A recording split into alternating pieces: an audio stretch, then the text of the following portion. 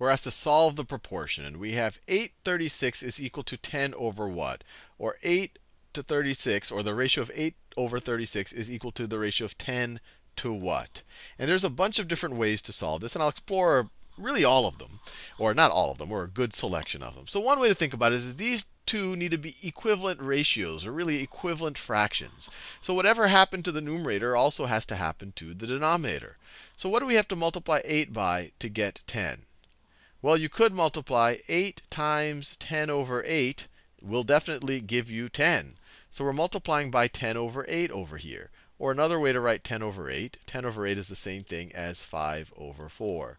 So we're multiplying by 5 over 4 to get to 10, from 8 to 10.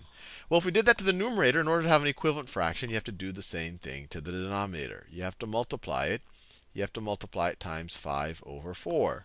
And so we could say this n, this thing that we need to solve for, this n is going to be equal to 36 times 5 divided by 4. Or you could say that this is going to be equal to 36 times 5 divided by 4. And now 36 divided by 4, we know what that is. Or we could divide both the numerator and the denominator by 4. You divide the numerator by 4, you get 9. Divide the denominator by 4, you get 1. You get 45. So that's one way to think about it. 8 over 36 is equal to 10 over 45.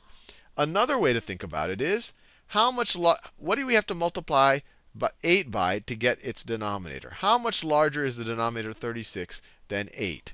Well, let's just divide 36 over 8. So 36 over 8 is the same thing as, so we can simplify dividing the numerator and the denominator by 4. That's their greatest common divisor.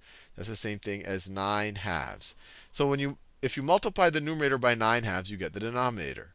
So we're multiplying by 9 halves to get the denominator over here. Well, then we have to do the same thing over here. If 36 is 9 halves times 8, let me write this. 36, or let me write 8 times 9 halves is equal to 36, right? That's how we go from the numerator to the denominator. Then to figure out what the denominator here is, if we want the same fraction, we have to multiply by 9 halves again. So then we'll get 10 times 9 halves is going to be equal to n, is going to be equal to this denominator.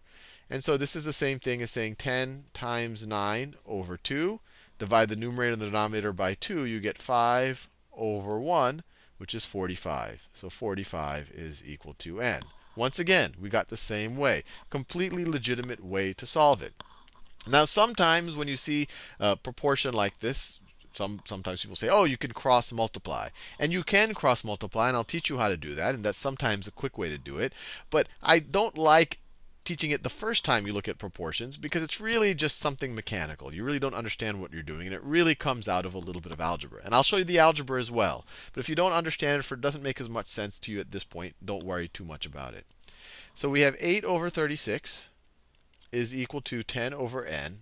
When you cross multiply, you're saying that the numerator here times the denominator over here is going to be equal to, so 8 times n is going to be equal to the denominator over here, let me do this in a different color, the denominator over here times the numerator over here. This is what it means to cross multiply. So this is going to be equal to 36 times 10, 36 times 10. Or you could say, let me do this in a neutral color now. You could say that 8n is equal to 360. And so you're saying 8 times what is equal to 360? Or to figure out what that times what is, you divide 360 divided by 8. So we could divide, and this is a little bit of algebra here. We're dividing both sides of the equation by 8. And we're getting n is equal to 360 divided by 8. And you could do that without thinking in kind of strict algebraic terms. You could say 8 times what is 360? Well, 8 times 360 over 8. If I write 8 times question mark is equal to 360, well, question mark could definitely be 360 over 8. If I multiply these out, this guy and that guy cancel out, and it's definitely 360. And that's why it's 360 over 8. But now we want to actually divide this to actually get our right answer, or a simplified answer. 8 goes into 360. 8 goes into 36 4 times. 4 times 8 is 32. You have a remainder of 4. Bring down the 0. 8 goes into 45 times. 5 times 8 is 40, and then you have no remainder. And then you have no remainder. And you're done. Once again, we got n is equal to 45. Now, the last way I'm going to show you involves a little bit of algebra. If any of the ways before this work, that's fine. And where this is sitting in the playlist, you're not expected to know the algebra. But I want to show you the algebra just because I wanted to show you that this cross multiplication isn't some magic. That using algebra, we will get this exact same thing. But you could stop watching this if you'll find this part confusing. So let's rewrite our proportion. 8 over 36 is equal to 10 over n. And we want to solve for n. Well, the easiest way to solve for n is maybe multiply both. This thing on the left is equal to this thing on the right. So we can multiply them both by the same thing, and the equality will still hold. So we can multiply both of them by n.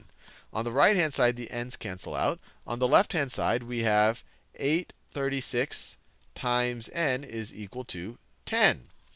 Now, if we want to solve for n, we can literally multiply. If we want just an n here, we would want to multiply this side times 36. Do that in a different color. We'd want to multiply this side times 36 times 8. Because if you multiply these guys out, you get 1, and you just have an n. But since we're doing it to the left-hand side, we also have to do it to the right-hand side. So times 36 over 8. These guys cancel out. And we're left with n is equal to 10 times 36 is 360 over 8. And notice we're getting the exact same value that we got with cross multiplying. And with cross multiplying, you're actually doing two steps. Actually, you're doing an extra step here. You're multiplying both sides by n, so that you get your 8n, and then you're multiplying both sides by 36, so that you get your 36 on both sides, and you get this value here. But at the end, when you simplify it, you'll get the exact same answer.